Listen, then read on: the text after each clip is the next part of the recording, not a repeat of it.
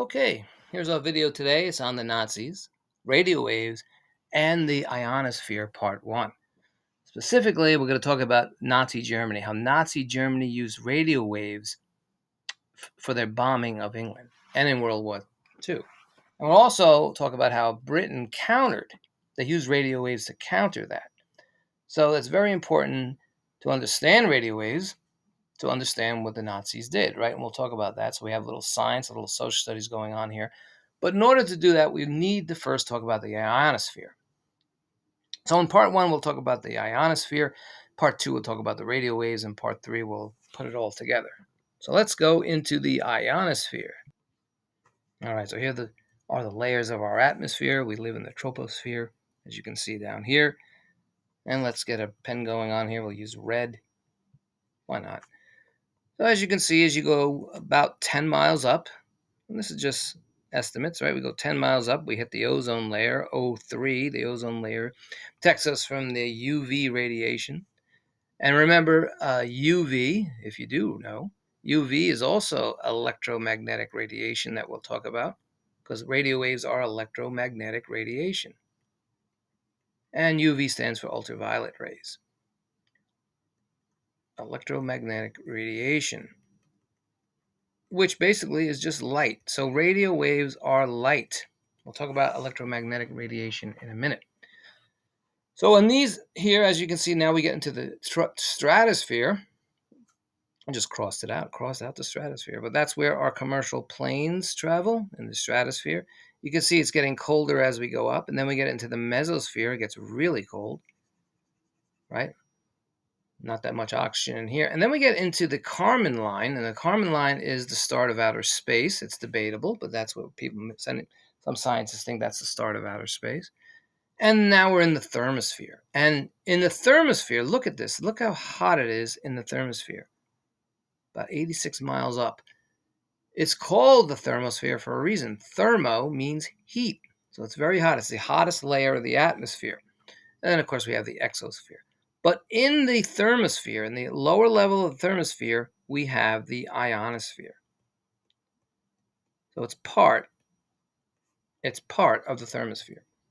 And the ionosphere is electrically conductive. It's electrically conductive. In other words, there's charge there. Conductive. There we go. There are ions there, and ions are charged atoms. So let's talk about ions, what they are. Charged atoms. So the ionosphere is electrically conductive, and it is conductive because of these ions. So let's explain that. So if we want to draw a sun, why not put a little yellow there? There's a little sun. So the sun's rays, the radiation from the sun, we should change that, right? Change the color. We don't want yellow. The radiation from the sun, right? The radiation from the sun does something to the atoms, right? It knocks out electrons,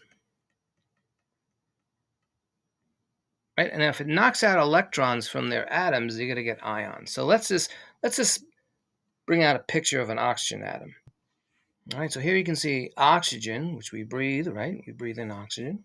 We also breathe in nitrogen, right? But it's oxygen that we need. So it has 8 electrons in its cloud, or these rings or orbits, whatever you want to call them. And it also has 8 protons. So it has an equal amount of electrons and protons. It also has 8 neutrons. So right now, there is no charge on this oxygen.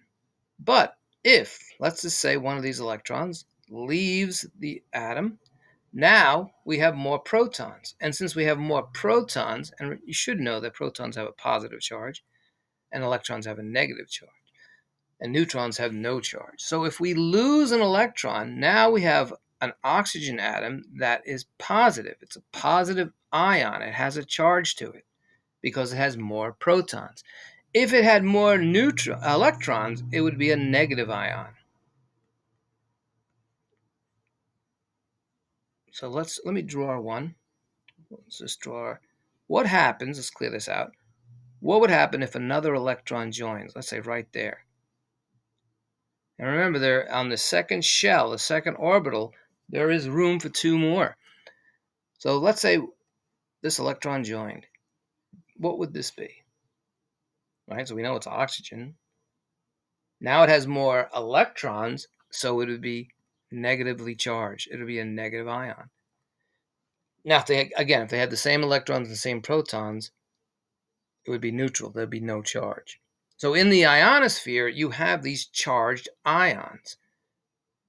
And we should just say ions because ions are charged. So we don't have to add that extra term. Now, because it is electrically conductive, let's get our pen back. Let's use purple. The ionosphere is like a blanket. So let's just make our little curvature of the Earth here, the ozone. Not the ozone, but the ionosphere. So when radio waves, and of course this is what James Maxwell, had theories about this that was proven by a man named Hertz. And that name Hertz will come up again.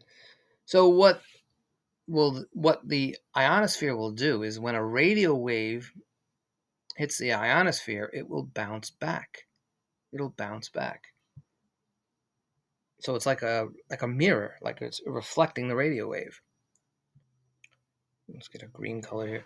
So with any light, right here we have a radio wave, which is light. So this is the ray. Let's do it this way. This is the ray of incidence. The ray of incidence. And it'll be reflected in the same angle as the ray of reflection, the reflected ray, which also happens in visible light.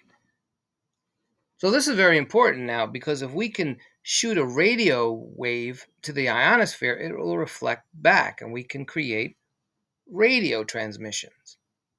However, not all radio waves bounce off the ionosphere. So when we're talking about radio, specifically AM radio, amplitude modulation, which we'll talk about in another video, AM radio has hertz between 5, and here's the word hertz now, because we use hertz, kilohertz, right? So AM has kilohertz between 500 and 1700.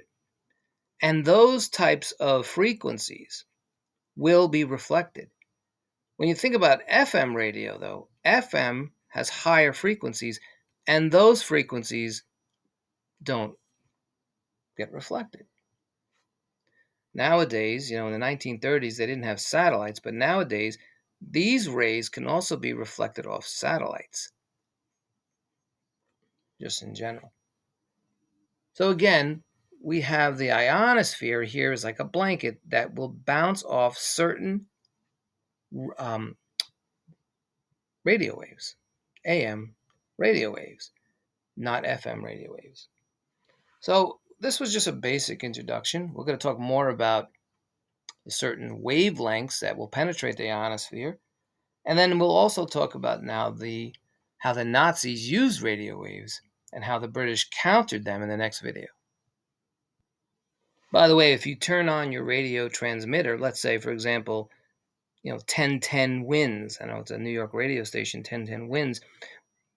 That's the amount of hertz it's broadcasting at 1010 hertz. So 1010 WINS radio will bounce off the ionosphere. It will be reflected back. But if you think of some FM stations in your area, they will not be reflected. So if we want to know the difference, AM radio could travel longer distances than FM. But with FM radio, you can get a lot more information. That's why it's great for music. But we'll talk about that in the next video.